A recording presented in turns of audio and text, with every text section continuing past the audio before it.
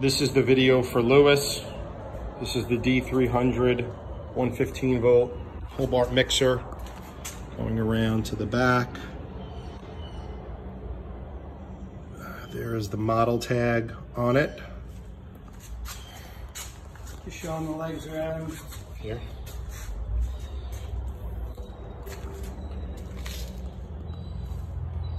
Side of the unit. There you go. Here's your bowl and attachments. Here's your bowl dolly and your attachments, hook, whip, paddle. Speed 1. Very quiet. Timer's on. Shutting off, going to speed 2. Speed 2. Can barely hear it running.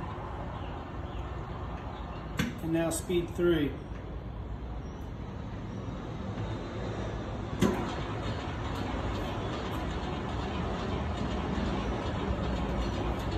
Here's 2 of the safeties. Shuts down as soon as you open it. The other safety is if the bowl is down,